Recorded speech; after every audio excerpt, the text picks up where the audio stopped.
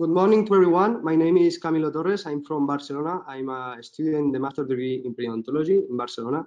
And I'm going to talk about the mandibular furcation in this EFP guideline, the third step of therapy. First, I'm going to introduce you the supporting literature in this recommendation. In this part, we have two systematic reviews. The first one is by Domis 2020. It's regarding the resective surgery for the treatment of furcation involvement. It's a systematic review. And basically, the aim of this study was to assess the benefit of resective surgical treatment, including root appuntation or resection, root separation, tunnel preparation, tunneling, and tunnelization of teeth with furcation involvement class 2 and 3 compared to non-surgical treatment or open flight debridement. Regarding the materials and methods, the outcomes were to survival, vertical pruning of attachment gain, and reducing of pruning pocket depth. They include randomized controlled trials, prospective and retrospective studies, and case series with at least 12 months of follow-up. And they include articles from 1998 to 2018. Regarding the PCOS components for the population, they introduce subjects with periodontitis who have completed at least one cycle of non-surgical periodontal therapy and exhibit class 2 and 3 furcation involvement. Regarding the intervention, is a resective surgical periodontal therapy, including the treatments that I mentioned. Regarding the comparison group, is a non-resective surgical periodontal therapy, but not further treated, and treated exclusively by a subgingival debridement or access flap surgery. And regarding the outcomes, the primary outcome was the tooth survival, and the secondary outcomes were vertical pruning attachment gain, reduction of pruning pocket depth, and patient-related outcomes and possible adverse effects. And the study design, as I mentioned, randomized controlled trials, prospective and retrospective cohort studies, and case series with at least 12 months of follow-up. Regarding the results, 66 articles were identified for the full text analysis, but seven articles studies were analyzed for methodological quality. In a total, we have 665 patients and 2,021 teeth with furcation involvement type 2 and 3. And the result is that 1,515 teeth survive 4 to 30 years after the therapy. This survival range from the different treatment, 38 to 94% when they was treated by root amputation or root resection, around 62-67% by tunnel preparation, around 63-85% for open flight debridement, and finally 68% to 80% for scaling and replanning. In the left, you can see the graphic. Basically, 1,074 teeth were treated by scaling and replanning, 449 by root amputation, 19 for tunnel preparation, and 479 by open flight debridement. So basically, the main conclusion of this study is that in a furcation type 2 and type 3, scaling and replaning and open flight debridement may result in a similar survival rate as root amputation, resection, root separation, or tunneling technique. For the second article that I'm going to introduce you, it's published by Jepsen in 2019. In this case, is regarding the regenerative surgical treatment of furcation defects. It's a systematic review and Bayesian network analysis of randomized clinical trials. Basically, the aim of this article was to evaluate the performance and the value of surgical regenerative techniques in terms of tooth loss, furcation closure and conversion, horizontal bone level gain, and other periodontal parameters of teeth affected by periodontitis-related furcation defect, and at least, again, 12 months of follow-up. Regarding the material methods, in this study, they only include randomized controlled trials evaluating the regenerative surgical treatment of furcation with a minimum of 12 months of follow-up. Regarding the primary outcomes were the tooth loss, furcation improvement, gain horizontal bone level, and attachment level. For the secondary outcomes were gain in vertical attachment level, pruning pocket depth reductions, and patient-related outcomes and adverse events. In the flow chart, as you can see, only 19 articles were included in this study. The following treatments were included. We have a guide tissue regeneration with non-resorbable membrane and resorbable membrane, bone replacement graft, enamel matrix derivative, and open flight debridement. In any of the studies, the tooth loss was reported. And regarding the regenerative techniques, the furcation conversion was from class 2 to 1 and ranged from 20 to 30%. Another interesting finding is that regenerative techniques were superior to open flight debridement in terms of furcation improvement, horizontal cal gain, vertical cal gain, and pruning pocket depth reduction. In this table, you can see a brief summarize of periodontal parameters. For example, for furcation improvement in the group of GTR with resorbable membrane plus bone replacement graft and enamel matrix derivative was 100%, 86% for the enamel matrix derivative with bone replacement graft, and only 6% for a group of open flap debridement. Regarding the furcation closure, the combination of the regenerative therapies range from 0 to 60%, and for example, with the enamel matrix derivative range from 0 to 18%. Regarding the proven pocket depth reduction, the higher ranking were as follows. First of all, the group of GTR non-resorbable membrane plus the bone replacement graft, then the GTR with resorbable membrane with bone replacement graft and enamel matrix derivative, and finally the group of enamel matrix derivative. Regarding the vertical clinical attachment level gain, the highest ranking were as follows.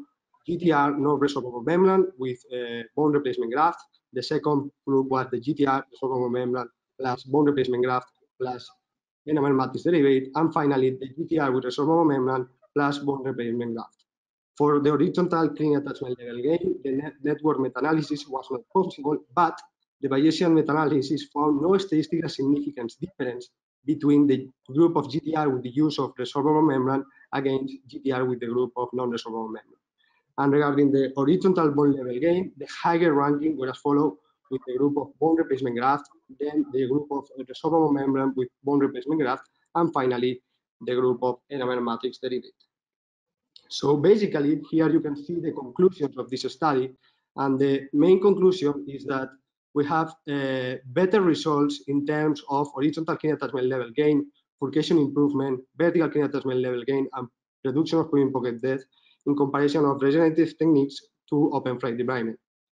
The procedures with the higher ranking in terms of horizontal bone level gain are the bone replacement graft, then the GTR with the resorbable membrane plus the bone replacement graft, and finally the enamel matrix derivative.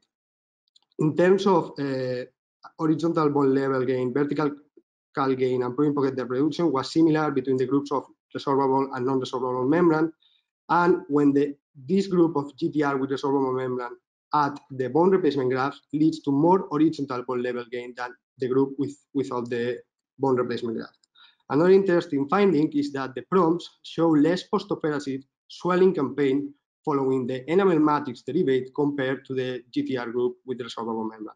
And the main conclusion of this study is that no gold standard in regenerative treatment of class 2 furcation can be defined. Now I'm going to explain you the recommendation of these EFP guidelines. I am in the 7.6. So first of all, the first question is, what is the adequate management of molar with class 2 and class 3 furcation involvement and residual pockets? And the actual recommendation, the EFP recommendation, is that in this case, we have to receive periodontal therapy. And another important thing is that the furcation involvement is not a reason for extraction. And that was based on the article by Dosmith 2020 that we have a reasonable survival rate over the time.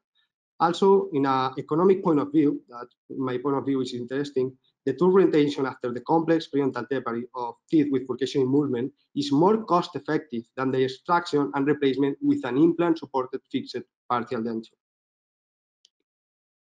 For the second question, what is the adequate management of residual deep pockets associated with mandibular class 2 furcation involvement? The recommendation of the EFP is to treat, in this case, with periodontal regenerative surgery.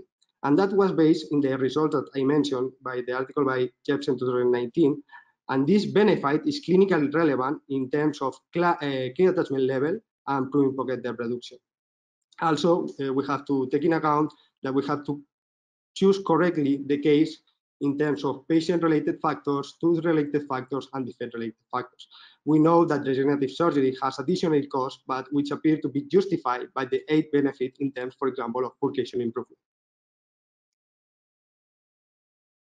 The next question is, what is the adequate choice of regenerative biomaterials for the regenerative treatment of residual deep pockets associated with class 2 mandibular and maxillary buccal furcation involvement? And in this case, the recommendation is to use the enamel matrix derivative alone or bone derivative graft with or without resorbable membrane. And also, it was based on the article by Jepsen in 2019. And another important thing is that the patient preference is the enamel matrix derivative because show less postoperative swelling and pain than non-resorbable membranes. And the last question of my part is, what is the adequate management of mandibular class 3 furcation involvement? In this case, the recommendation is that when we have a multiple class 2 furcation involvement in the same tooth or a class 3 furcation involvement, non-surgical instrumentation, open flight debridement, root separation or resection may be considered, and is based on the article by Domis 2020. But in this case, we have to correct the case and take into consideration some factors such as the bone loss, the mobility of the tooth, and some other factors.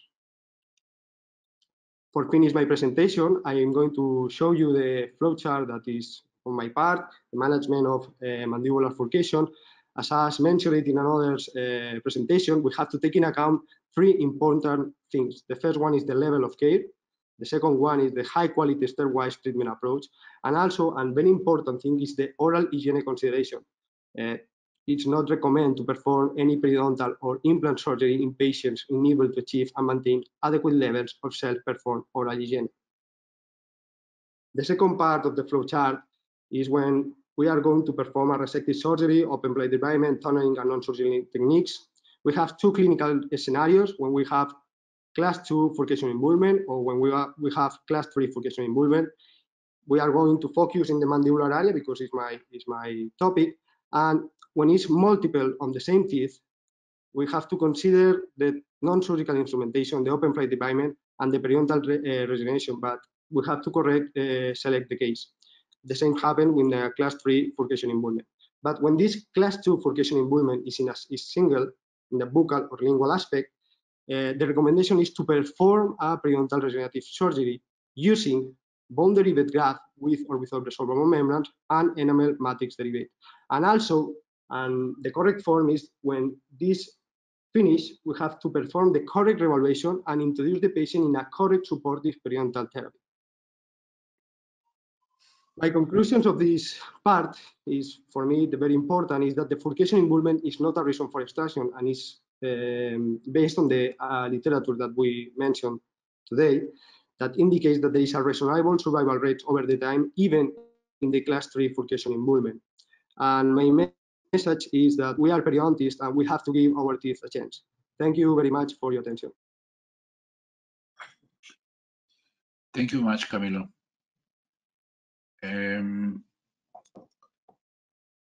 Could you just repeat what are the regular protocols in your department, in your program, related to class 2 furcations?